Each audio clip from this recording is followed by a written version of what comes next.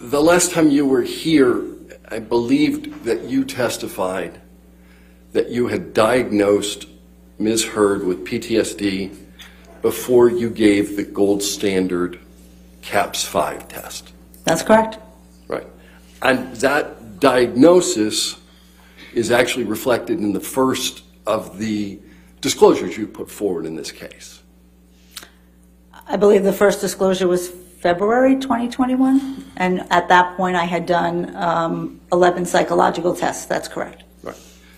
And your disclosure reads, Ms. Hurd's responses on the PCL-5 support a DSM-5 diagnosis of post-traumatic stress disorder with an etiology of intimate partner violence she experienced by a former partner.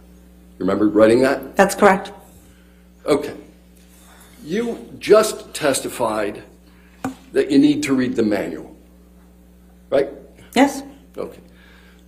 Can we put up 1311 as a demonstrative?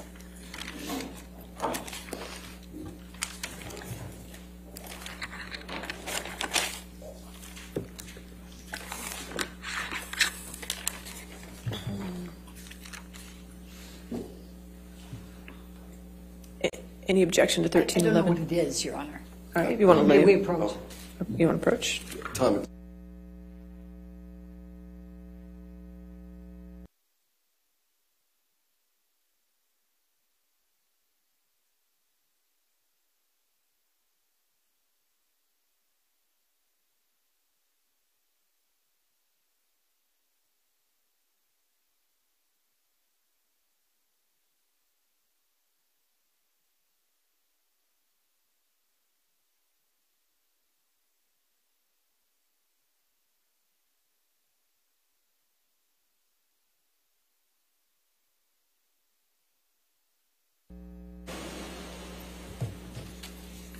Thank you.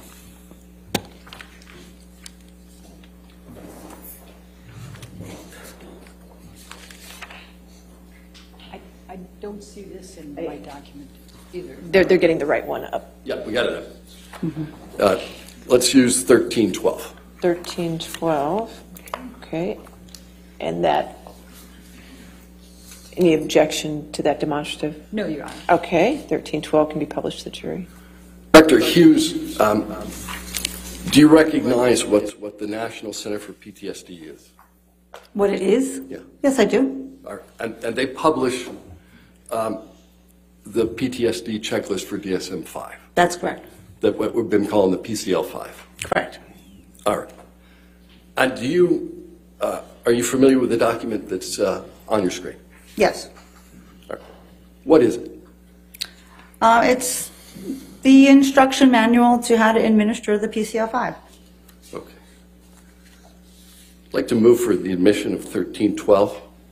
Any objection to 1312 coming into evidence? No. All right, 1312 in evidence. All right. Can we go to the second page?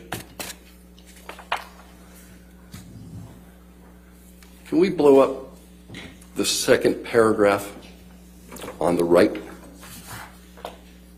That's the PCL-5 should not be used as a standalone diagnostic tool. When considering a diagnosis, the clinician will still need to use clinical interviewing skills and a recommended structured interview, e.g., the CAPS-5, to determine a diagnosis. Correct? That's what the manual says. Right, and this manual Okay. also says that this is a screening instrument, so when you do the clinical interviewing, you absolutely can determine diagnosis So after the answer is somebody. yes. The manual says you Still the need to use PCL-5 clinical interviewing skills, which I used. Well, let me finish my question. The PCL-5 should not be used as a standalone diagnostic tool, and they recommend using the CAPS-5 to determine a diagnosis, correct? It does say that, yes. Yeah, and you made your diagnosis before you did the CAPS-5. I made my diagnosis doing clinical interviewing and 11 other psychological tests that supported diagnosis of PTSD and symptomatology consistent with PTSD. Okay. You said that we should read the manual. Would you also agree with me that we need to read the directions? on these tests? Sure. Okay.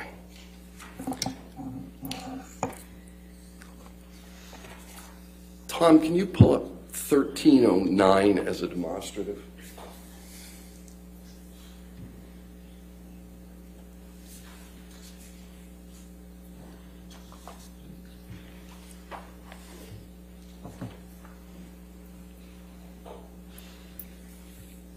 Yes, sir. Thank you.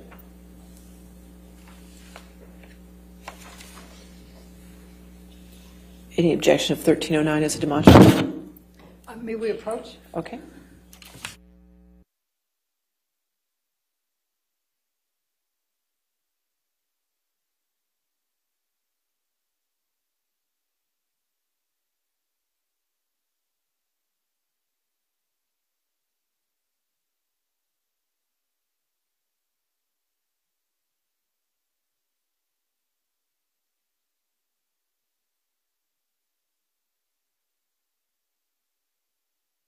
Nine and publish the jury as demonstrative.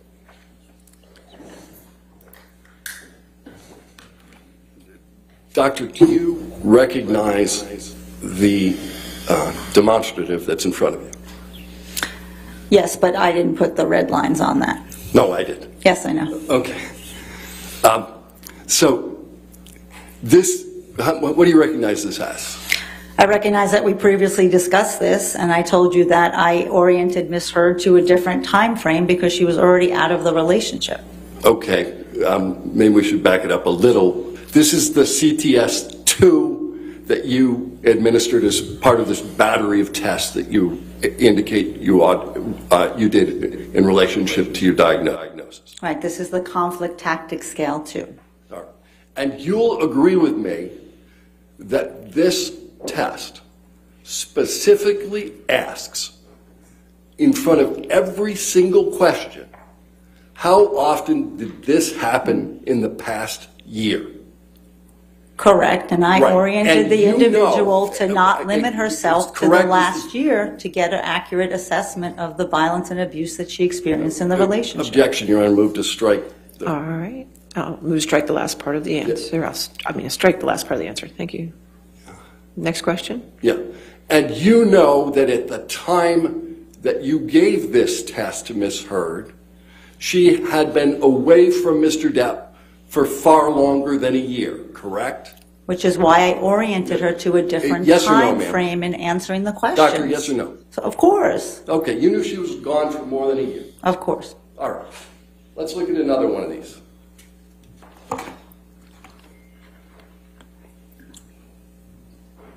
You talked about the danger, I'm sorry. You talked about the danger assessment test. That's correct. All right.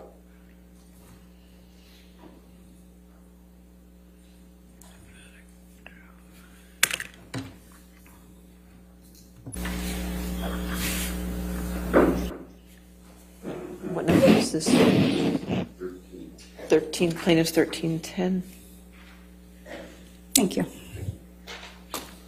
Any objection to 1310 as a No, Your Honor. demonstrative? Okay. You publish to the jury.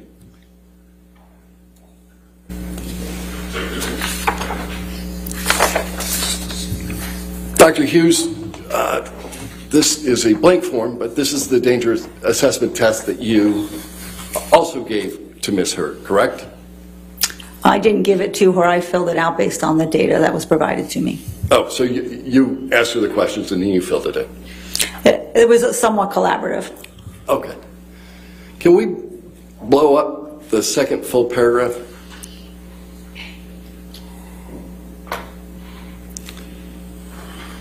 It says, using the calendar, please mark the approximate dates during the past year when you were abused by your partner or ex-partner.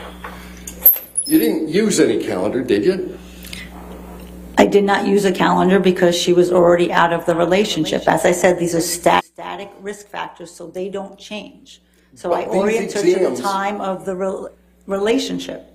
Ma'am, it's fair to say that this examination that you gave specifically indicates that you were supposed to look over the past year. And That's not one, the language? no, that's one administration. People use this instrument for if you're in an acute situation in a relationship, trying to get a better assessment of the current behaviors. We can use it retrospectively, like I just stated, and in homicides and looking back about what are the serious risk factors that were in this relationship. I didn't ask you about anything other than, don't the instructions limit this test to the previous year? You can give this test not only on the previous year. Nope, asking you about the instructions. But I'm telling you how the test is administered in clinical practice and in forensic practice. And opposing counsel can come up and ask questions about it. I'm asking you about the instructions. And the instructions say, look over the past year. Yeah, on this, yes, that it says that. And you had actual knowledge when you gave the test that Mr. Depp was gone way more than a year before this test. That is correct. Right. All right. Let's look at more instructions. Can we look at 1247, which is already in evidence?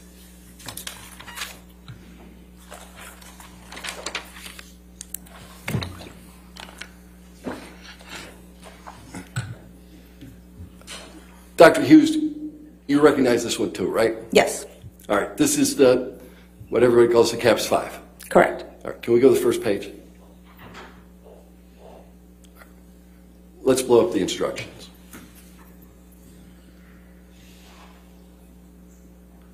Standard administration and scoring of the CAPS 5 are essential for producing reliable and valid scores and diagnostic decisions. Correct? Correct. And you have to do this in a standardized way because it is the first instruction, correct? Correct. Can we go to the next page? One more. Oh, wait. That's good. This is a page on scoring, and we talked about this last time. Yes. You score these tests by frequency and intensity. Correct. And you'll remember that in every single instance that you were asked to fill in the blank about frequency, you failed to do so, correct? That's not correct. Oh, you filled in any blank on this form with respect to frequency? I filled in the frequency on the side of the caps where I am actually scoring the caps. No, I asked Where it's you whether relevant. you filled in a single blank on this form with respect to frequency. Is the answer to that yes or no? I don't know what you mean, a single blank. All right, let's keep going. All right, we'll stay at this page for a second. This is the very first box you're asked to fill in as to, I think, a fairly fundamental question, right? What happened? We talked about this before, Mr. Dennison. I had 88 pages of notes of what happened. It would have been redundant to put it there. You know that you are obligated to produce this test in a way that other people can meaningfully review them. Yes? The people in this case who are meaningfully reviewing them have my 88 pages of notes. All right, but you chose to put absolutely nothing in the box, the standardized box, that said what happened. You don't have to put it in the box if you have it somewhere else. It's not Because this is not a standardized test? Well, if it's not a research instrument that is used for research, if you're using it for a clinical diagnostic purpose, no, you don't. If you have that data elsewhere. Okay, let's go another page or so. All right, let's go another one. All right, let's look at item 4B4. And I asked you filled in the blank about frequency. And there's a blank in many of these items that asks number of times. You didn't fill a single one of them in, did you? Right, because I filled them on the right side of the instrument where I am scoring it. And that is the way that you believe that you followed the instructions of a standardized test. Yes, correct. No further questions. All right, redirect. Very briefly. term